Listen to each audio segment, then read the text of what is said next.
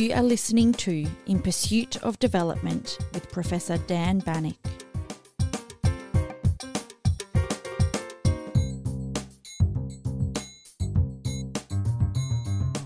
Welcome to In Pursuit of Development. Today we're exploring the globalization of finance, and my guest is Didac Queralt, an assistant professor of political science at Yale University who studies historical causes of modern-day fiscal institutions. We begin by examining the multifaceted role of aid, loans, and investments in global development. It is particularly concerning that an increasing number of countries are struggling with rising debt and facing defaults.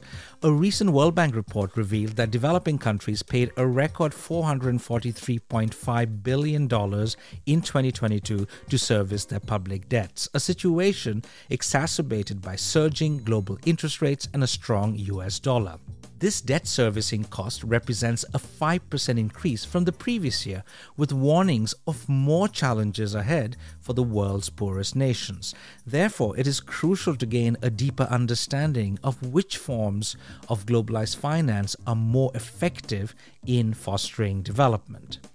Our second segment focuses on Didac's prize-winning book, Pawn States: State Building in the Era of International Finance, which examines the consequences of early access to external finance for long-term state capacity. In the 19th century, developing countries frequently sought loans from European credit houses to manage their finances and cope with war. While this external financing provided opportunities for growth, it often allowed leaders of these borrower states to skip essential steps in developing institutions and making their political systems more inclusive. Didac's book illustrates how this reliance on early foreign loans has resulted in persistent fiscal instability and diminished governmental effectiveness in the developing world. As the consequences of this financial globalization for newly formed and traditionally isolated countries, including Latin American and Asian nations, were profound, Didac and I discussed the borrower motives, the impact of long maturity periods, and the uniformity of interest rates despite varying economic situations. We also touch upon the extreme conditionalities imposed by foreign lenders, the practice of gunboat diplomacy, and the repercussions of defaults, including the foreclosure of public assets. Towards the end of our conversation, we also explore how external finance has impacted state building, with a special focus on success stories like Japan and Chile, and contrasting these with the experiences of countries like Argentina and Ethiopia. We also consider the following broader questions. Why did public debt not always aid state building in the global south? What role did political polarization, corruption, and innovation play in state building? And how did foreign lending ultimately weaken nations? We appreciate the positive feedback many of you have shared with us in recent weeks. Your comments and suggestions are invaluable and play a key role in enhancing our show. We encourage you to keep sending your thoughts and ideas via email or through our social media channels. Thank you.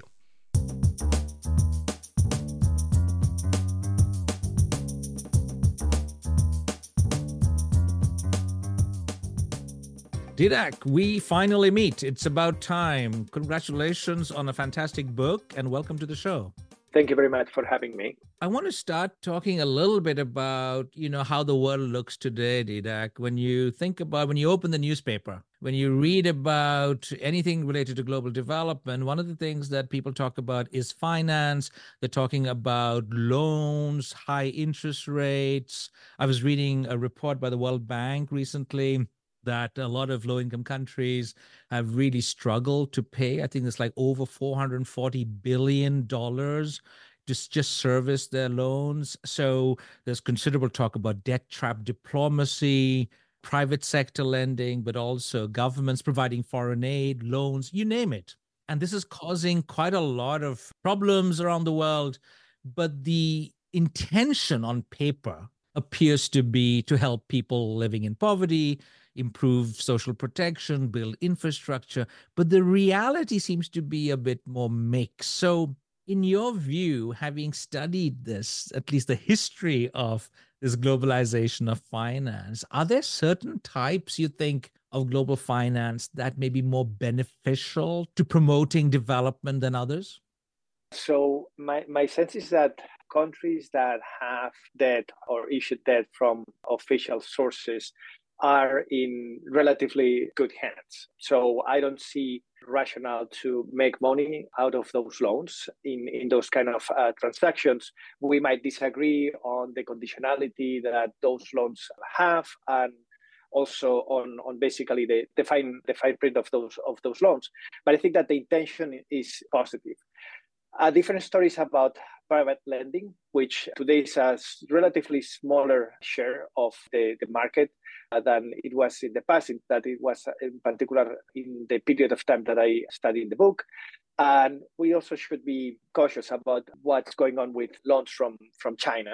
And I also want to be cautious in referring to this particular topic. It's a hot topic in the discipline. And I want to be cautious because we have very little information about what those loans imply, what the terms are.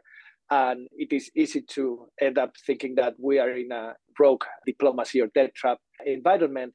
It might be the case, but it might not, because we don't actually know what's going on in those loans. So we live in a very special time, in times in which sovereign debt is increasing, not only external debt, but also domestic debt. And I think that particularly in political science, we have to put way more attention on the political implications of having this basically a resource to fund public spending locally. And also we have to be more aware of what are the consequences of defaulting or avoiding default. I think that the discipline still has to catch up. There are too many questions to be addressed. I know. I mean, there are lots of issues going on, but this debate is extremely polarized because I myself have done work on China and Africa, and when you look at the evidence, at least presented by some, I mean, I know Axel Dreher's work. Mm-hmm. He's been on the show, Deborah Brottingham and others. In fact, most people working, say, on China and Belt and Road would say it isn't anything to do with debt trap. But the narrative in Washington really has promoted this. And most China experts would say this is not correct. Going back to the larger issue of development finance, a lot of countries, low-income countries, would say we need more money. There's just not enough because there's so much that we can do. We have a young population, we have natural resources, but we need finance, and it has to be at low interest rates, concessional lending. And sometimes it is very, difficult. If you think about the kind of investments one requires for climate change, adaptation, etc., or just to construct a solar plant, the money that is available to European countries is so much cheaper in terms of interest rates than to the countries that are really poor. It's like a puzzle that there is money in the system, but somehow it does not seem to reach those countries that really need them. And that I think is really a big challenge. Yes, absolutely. And I think that a lot more can be done. At the same time, I want to emphasize the impact that external finance has on the incentives of incumbents. And I think that in designing financial assistance to countries, we need to incorporate those insights in political science and try to condition access to external finance to things that promote political accountability. And that's very delicate because that might violate political sovereignty. But I think that the more that we can do to make sure that politicians have to be responsible in spending the money, that they have to basically incorporate civil society and also main economic players in designing and implementing these programs in order to make sure that the money is well spent and is not basically deviated for things that are not related to development and are not used for purely electoral or political ends. We need to basically bring all these things that we know in political science and try to make conditionality that speaks to that. And that's very difficult, but we need to do it. And what it's important is to know that possibly there is no one policy that fits all countries, that all this conditionality has to be very specific to the local conditions, have to understand what are the political institutions and how this inflow of external money might affect the incentives there. And that's why I think we have to be super careful and avoid stereotypes and avoid basically pretend that there are solutions that work in every environment. But I think it's very important to understand that external finance changes those incentives to basically get re-elected and investing in fiscal capacities in order to repay that debt. I think the key word here is conditionality. And, in the development discourse, the role of the World Bank, especially the IMF, is often highlighted because if you remember, there was this period of structural adjustment and a lot of countries were asked to tighten up their budgets and the expenses because the IMF is saying basically, there has to be some conditions that we impose for fiscal stability. You can't have too many sort of expenditures on expensive social protection programs. You have to cut down, your stuff. You can't use $110 if you only earn $100. So it was basically that. But that led to a lot of dissatisfaction. And as you said, a lot of countries felt that their sovereignty was at stake. It is almost like this kind of advice is just infringing on a government's ability to deliver development. So when you think a little bit about the current international financial architecture, Didac, and particularly the role of the IMF and the kind of conditionalities that it imposes. I'm thinking about any country, Zambia, which had a problem, defaulted, or if you think about Argentina, the kind of upheaval that it is, going through. How do you think the IMF has performed its function? Because IMF is not trying to make a profit. So it is trying to govern the system, but then there are these trade-offs that come about in terms of sovereignty, etc. Yes, so that's a super hard question because my point is that one has to be a specialist in those particular countries to actually propose a meaningful solution. My take here is that both parts need to sit down and to make sure that the solutions don't involve an extremely anti-redistributive solution. That, for instance, everything that I've heard about how Argentina, the new minister of Argentina is addressing this restructuring involves basically cutting on the poor, right? So the poor are going to feel the biggest hit. They always do. I mean, the hardest hit are always the poor.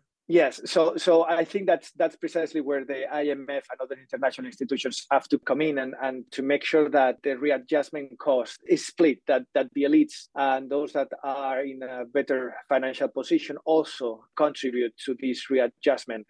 I don't know the particulars of the case, but we need to also deal with issues about international taxation, about movements of capital, right?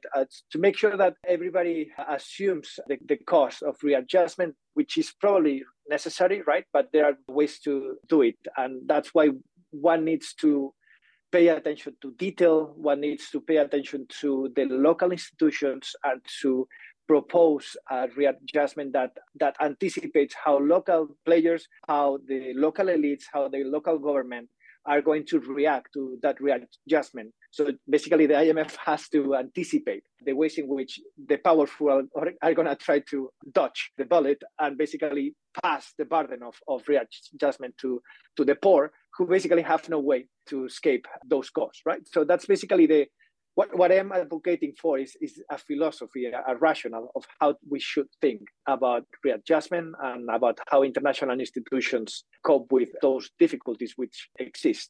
And I basically leave it to the experts, to the IMF, to identify the best solution. I'm not an expert in Argentina nowadays or in Zambia nowadays. I see from the past that there were solutions that were clearly suboptimal. And what I'm advocating for is to basically think of these programs in a more comprehensive way that not only addresses the economic consequences, but also the political incentives.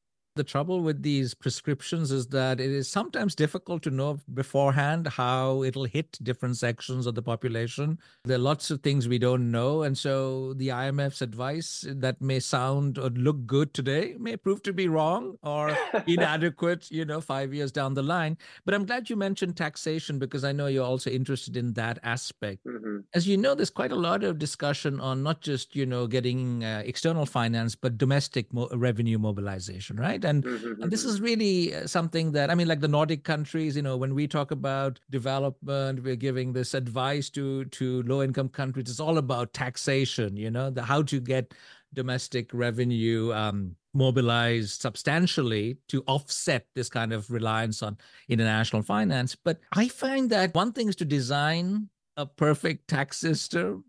And then to implement it is a challenge, as you said, because there's always going to be some people pushing back, especially if you are hardest hit. And then there is this whole challenge of who to tax, because you're talking about, economies where there's a lot of informality. You don't really know who to tax. Maybe it's agriculture sector, which is the big thing. And it's difficult sometimes to get an overview. And then you have all these tax breaks. You mentioned also the international taxation. You have multinational companies coming in. Yeah. And, getting all these benefits, but not really paying. And so you begin to wonder, even with all of these advanced and very well thought of, well-intentioned taxation regimes, is domestic mobilization really being revved up? I'm not so sure that many countries are really doing a good job. It seems almost like, and we'll soon get to the heart of the argument in your book, it almost seems like local elites, including political elites, find it a lot easier to ask and request for international finance than to do the heavy lifting of mobilizing domestic revenue. I don't know what you think. Yes, no, it is very hard. And sometimes we just think that by adopting a new tax or by raising the rates, things are going to change, when most of the times what these countries need is to invest in legibility and actually know who has what. And like investing cadastres, for instance, it's fundamental. And I would basically do what the West did before the 19th century. Some of these societies are not as monetarized as the West, and maybe you need to rely more on excises. You need to rely more on VAT. And I know it's very unpopular these days, but I think that one of the poorest decisions that were made under the Washington Consensus was to basically liberalize trade and drop all these tariffs, which were the main sources of revenue in the developing world. I think that what we have to do is to basically go back to basics, to the drawing table, to see and to adopt policy and recommend policy that is equipped to economies that are not as sophisticated as the West. I mean, an income tax in a poor country is going to do very little for two reasons. There are very few people that qualify to pay for that tax. And also it is a very hard tax to implement. So unless you have a sophisticated tax administration in which basically the income is withheld automatically, and you need some sophisticated software that does that. That's not going to move the needle in a developing world. Probably you need to invest in excise collectors, for instance, value-added tax collectors. You might want to come back a little bit to raise a little bit the export taxes, things that are going to increase the revenue. And I think that those solutions exist and have existed for centuries. And I think it's the way to go. I'm not saying that we have to go back to a protectionist world, but this idea that free trade is going to solve everything, I think that it has been very well proven that that's not the case.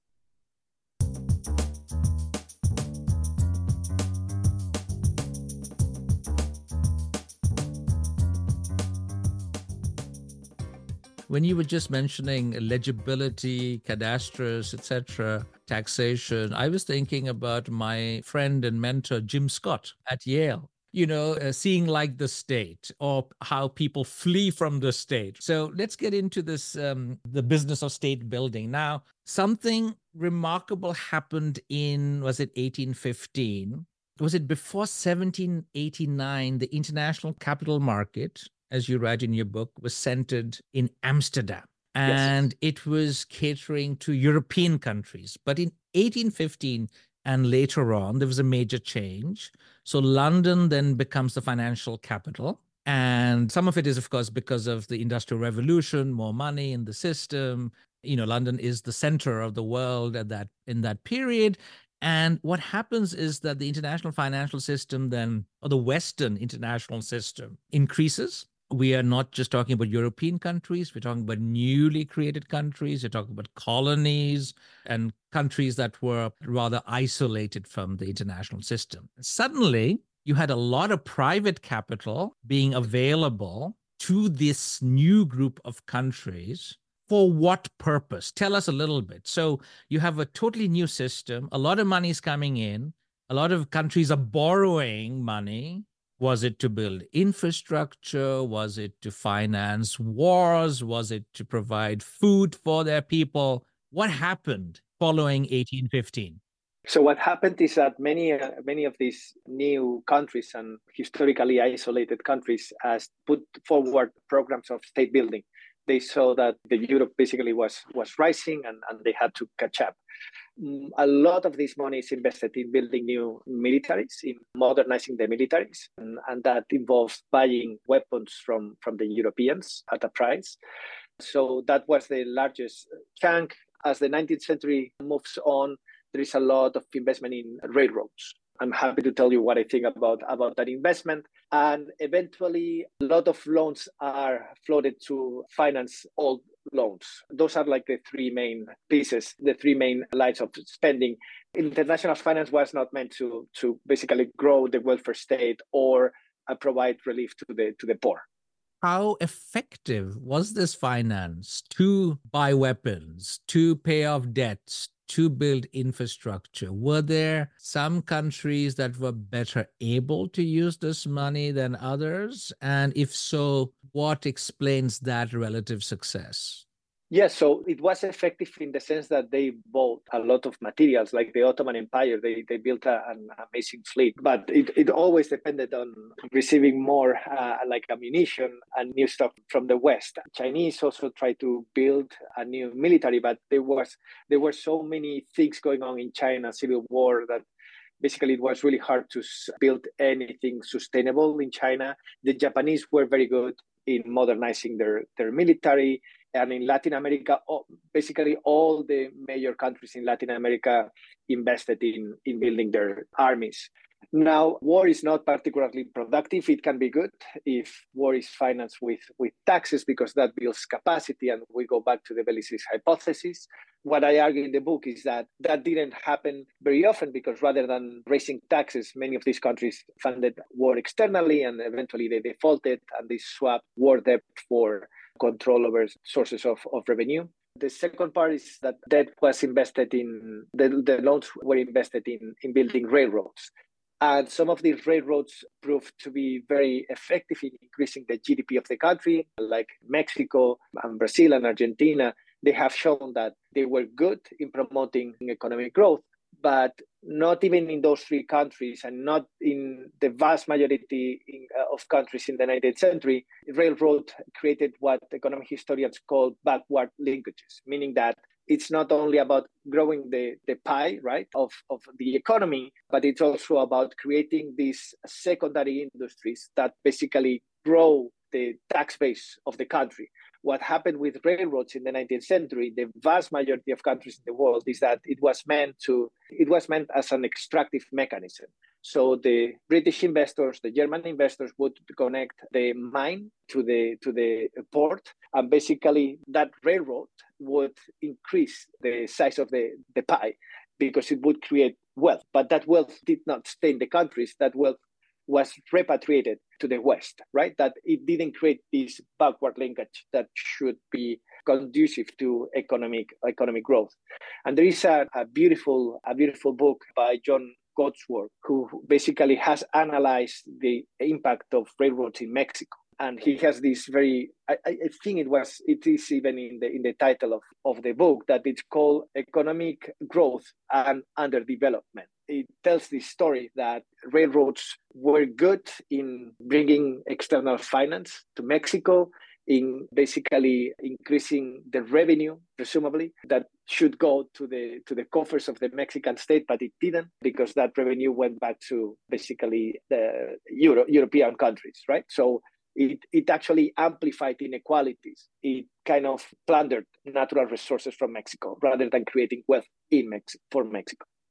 I'm thinking, if I was one of those leaders suddenly with access to international finance, I would jump at that opportunity, right? I mean, I haven't had this opportunity. I was excluded from that so-called Western international system. Now I can invest in railroads. I can invest in anything, roads, bridges, and of course, modernize the military, pay the soldiers more money. So this is Great. Now, the trouble is my ability to pay back because my economy is weak. I'm not sure whether I can actually pay back these very, very expensive loans.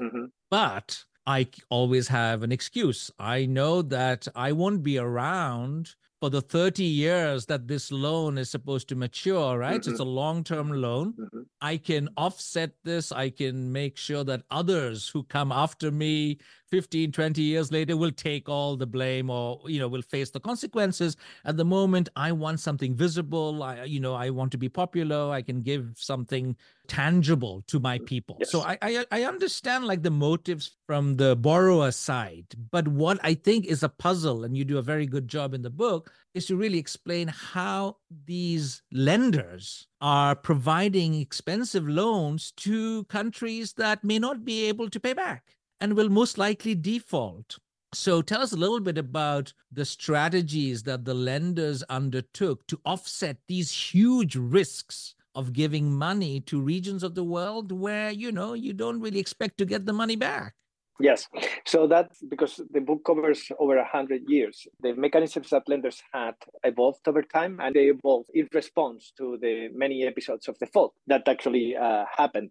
So what I argue is that in the second half of the 19th century, the bondholders, they were foreign investors in Paris and also in Germany, but it was London, basically the capital of finance in the world. So what they did is they put together the Corporation of Foreign Bondholders. So this was an organization, a private organization that brought together the big bondholders and the small bondholders. The big bondholders were the banks themselves that were basically selling the stock in London.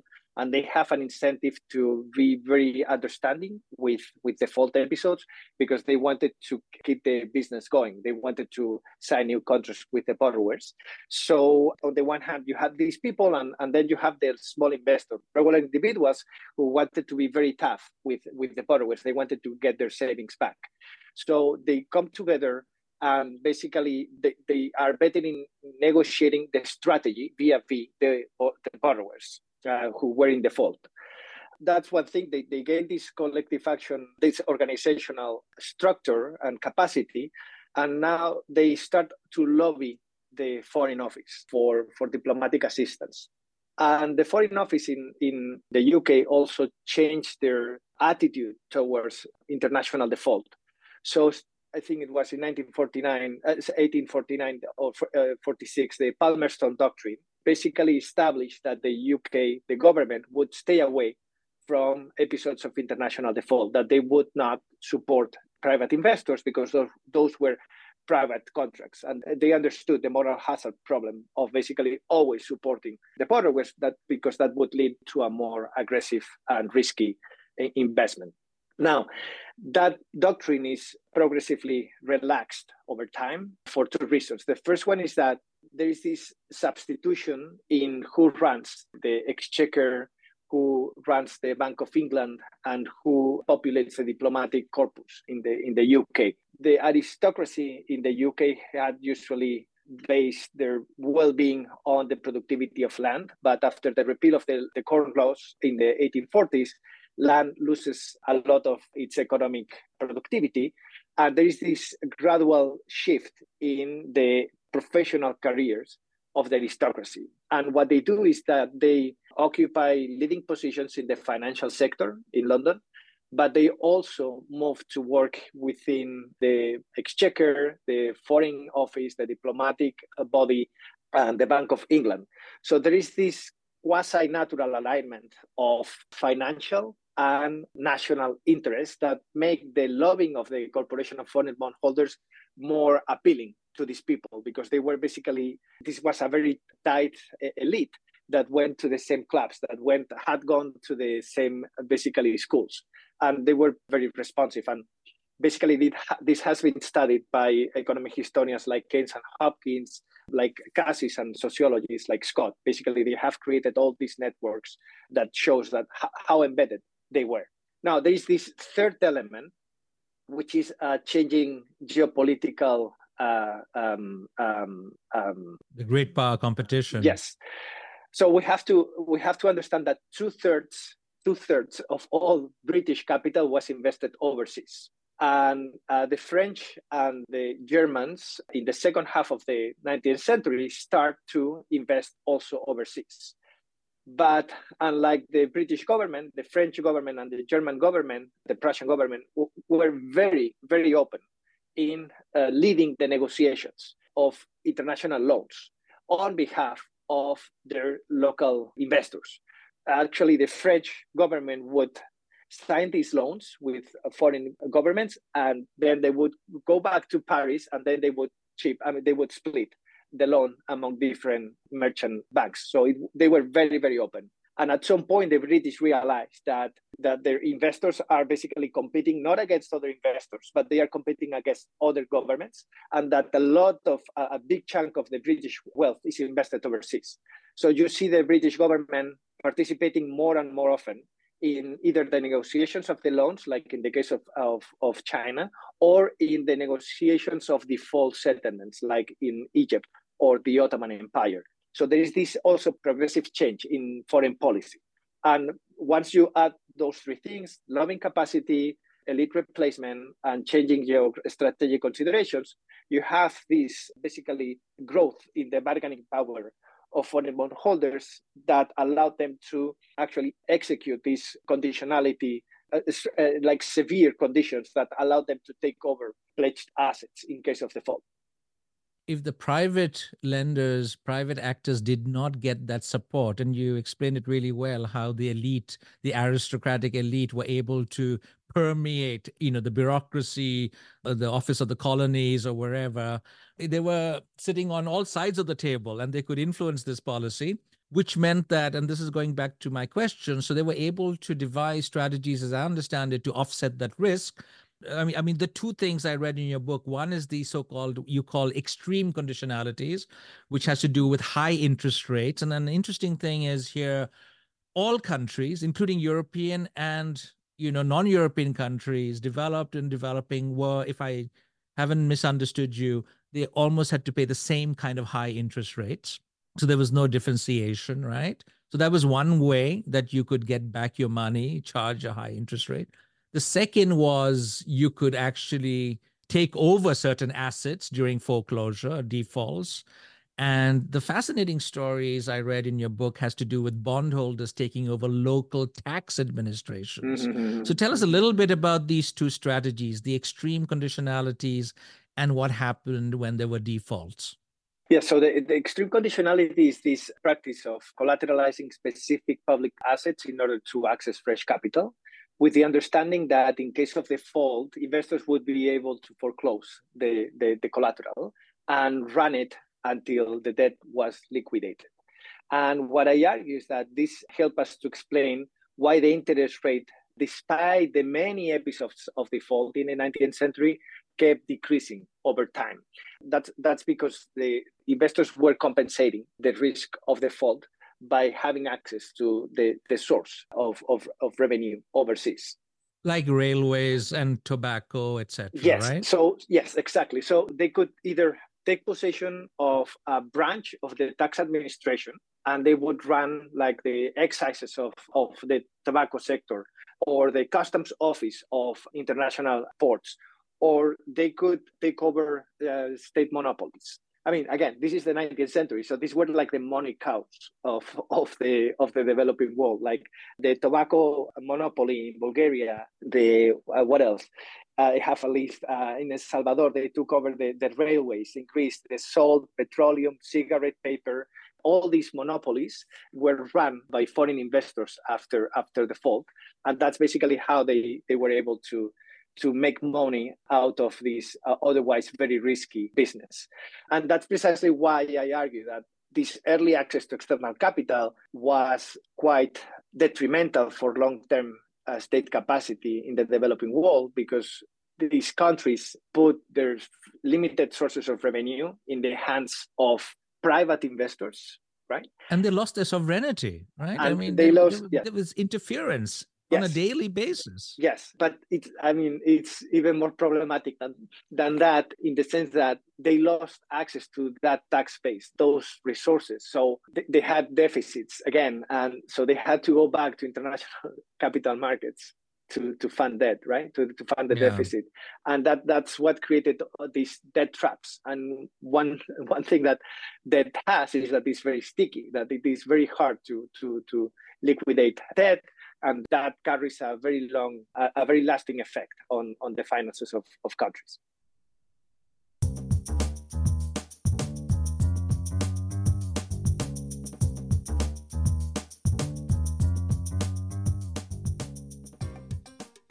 It sounds like the situation of certain countries at the moment as we speak. It isn't very different. But let's talk a little bit about some of the success stories. Not everything was bad. And in the book, I read about Japan being a relative success story. We're talking about the late 1800s, early 1900s.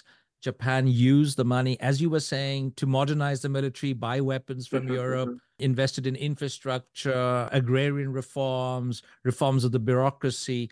But I see that what Japan did that many other countries didn't do, it did not just rely on external finance. It actually also supplemented it with domestic capital. Yes. And another success story is Chile and the role that economic elites played, right? So when push came to shove, they realized that in order to really finance war, they had to, again, rely on domestic revenue. So help us understand these two cases, Japan and Chile, versus what you characterize in the book not as successful, like Argentina, which is very wealthy until the start of World War II, and then debt just accumulated. It was like a runaway train. And Ethiopia on the African continent, which was a successful case in terms of resisting European colonization and was financing a lot of stuff domestically, and then it hasn't really worked out historically for Ethiopia in relation to poverty, etc. So help us understand Japan, Chile, perhaps on one side, and Argentina and Ethiopia on the other. I mean, the main takeaway, and I hope this comes clear, is that the effect of external finance on state development is conditional on initial institutions. It's not that debt is good or debt is bad. The effect of debt is conditional on institutions. Now, as you mentioned, the statistical rarity that Japan had in the 19th century is that it had a pretty developed domestic capital market. And that allowed the country to keep spending external finance under control. So, for instance, they didn't allow the international investors to put their money in infrastructure. They only used the money to buy international weapons, so that they didn't have the investors at home physically, right? And it worked out very well for them. At the same time, and this is not me, this is economic historian Suzuki, who argues that at the end of the day, Japan was struggling to keep international investors at length, and that they were lucky that the World War I happened, because after World War I, the international markets collapsed, and the years basically preceding World War I, you saw an increase, an exponential increase in external finance in Japan, right? So they might have been saved by the belt.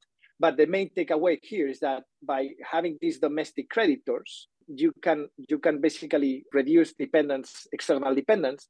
But at the same time, these domestic debt creditors have a lot of leverage on the domestic, on the local government, and that basically brings us back to the case of Chile, and brings us back to what we've learned from North Weingast-Savage about public debt in Europe. That's basically the story that we learned, that public debt was conducive to state building in Western Europe, because the creditors of the government were also sitting in parliament.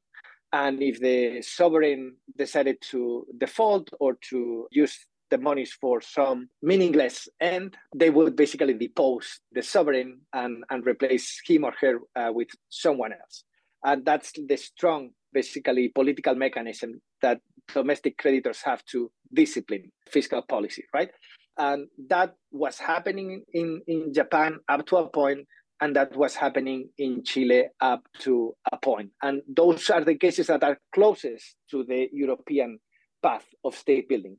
Now, in Chile, then there has been a lot of discussion about economic historians about what they call the parliamentary age, which is a time that follows the War of the Pacific, in which the parliament gains more power vis-a-vis the president. And they did that because they realized that the president was basically accessing this pocket of money from everything that they basically confiscated from the south of Peru and Bolivia, and that he was accumulating too much power. And because of that, they implement these constitutional reforms to empower the parliament and empower power-sharing institutions.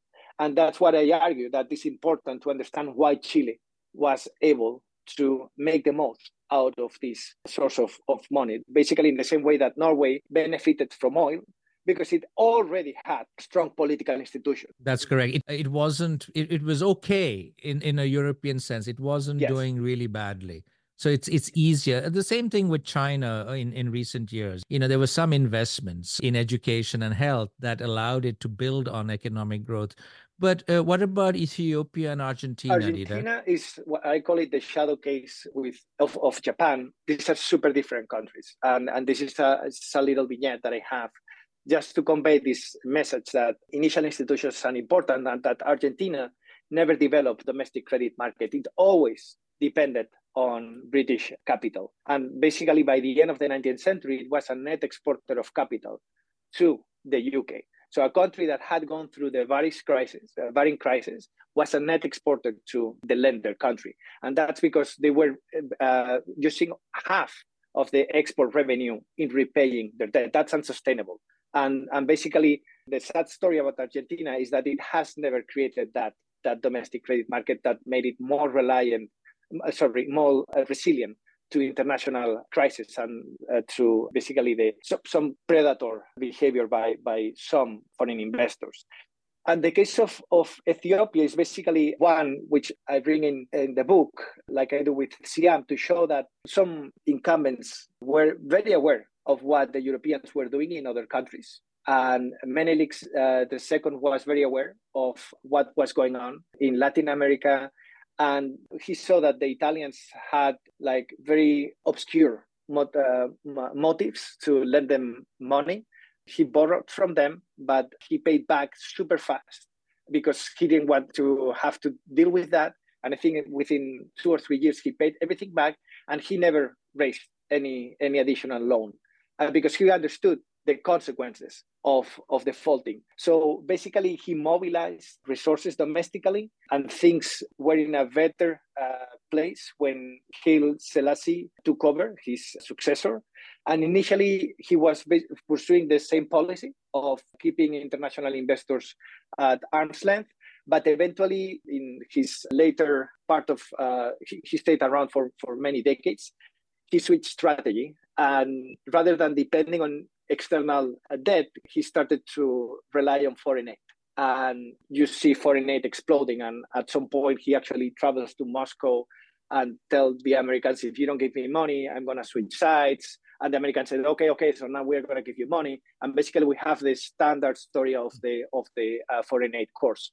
Political scientists don't like to think of history in these terms. We like to think about institutions and things that we can measure, things that we can predict. But there is also this personal element that sometimes you have more cautious than others, leaders that are more forward-looking than others. And Ethiopia is one of these examples that you have basically the same dynasty, let's call it that way, in power. And the Menelik was more cautious and didn't want to expose the country to consequences of international intervention. And his successor started the same way, but gradually started to take more foreign aid. And as you mentioned earlier in this talk, once you have access to this pot of money overseas, it is very tempting to say no because it makes your life easier. It can increase in the short run your popularity. People can see that you can do things for them. The question is how you pay back and who pays back and when.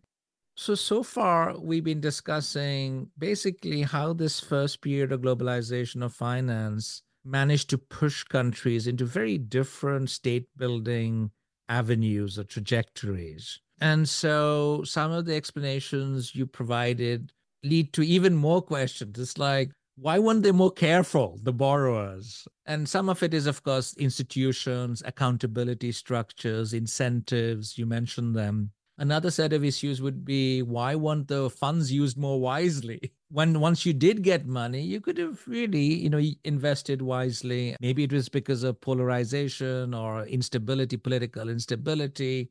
And then I mentioned earlier, how even today, we tend to postpone all the problems that we have for the future. It's like, we can't tackle them now, we'll address them later on, but it just becomes worse. Maybe that is the reason why many of these borrowers ended up pawning their assets. Maybe they did not have all the information. And then there was corruption. We haven't really discussed this, right? I mean, there were some people who just benefited from this because they could just mint money. So how would you bring all of this analysis to the current day to end where we started? What are the lessons out there for countries that are still very reliant on external assistance, external finance? This current phase of globalization of finance, what should we be looking out for? What are the lessons for countries today that you would highlight from that historical analysis that you've undertaken? Well, so let me just clarify that I consider that the scope conditions of the book are different from what they are today, that nowadays these countries are negotiating against international organizations most of the time. So there is a terrific book by Jonas Bunte who sizes the share of purely private lending today in 11 percentage points of the total pie. Whereas in the 19th century, it was 99%. So I think that I began by saying that I think that now borrowers are in better hands than they were in the past. And I think that the answer is, again, conditionality. The answer is to make sure that loans are conditioned not only to basically in transparency, they are also conditioned to capacity building. So I think that every loan, every developmental loan should be linked to improvements in legibility to make sure that countries are investing in their capacity to mobilize domestic revenue. And also they should try to promote more participation of the non-elites the general public. So the more individuals, yes. Transparency, more consultation. People understand that this money is not for free, that this money has to be paid, even if this is a soft loan, but still the principal has to be paid back, right? They have to understand it. There has to be a way in which rulers cannot play this game of, okay, so I'm going to use these funds, I'm going to buy these bridges, it's going to be super flashy, then election comes, I win with 80%. No, that cannot happen. And we need to be aware of that. And that's why, there has to be more information. That we need to make sure the relevant players understand where the money comes from, what it implies for the future, for the budget 10 years from now.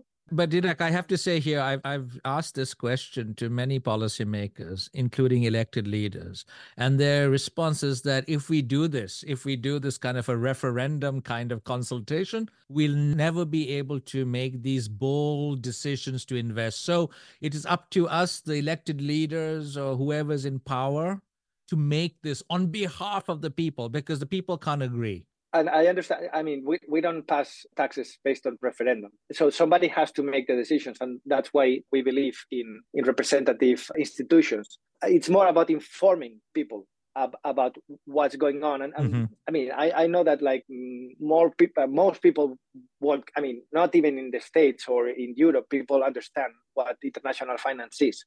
But the relevant players, like the political parties, the business organizations, the trade unions, these are the organizations that have to be very aware of what the conditions of these loans are and how the loans are spent and in what they are spent, right? So that's what I think is fundamental, to try to make this funding as non-zero-sum game, which the country benefits, but at the same time it empowers the relevant social actors to hold the ruler accountable, and that they can basically prevent rulers from making flash investments of things that might not be the priority for the country.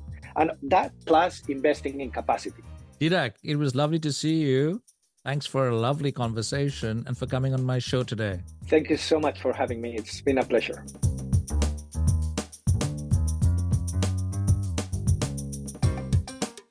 If you enjoyed this conversation, please spread the news among friends and colleagues and share the link to the podcast on social media. You can tag us on Twitter at GlobalDevPod and Dan Bannock.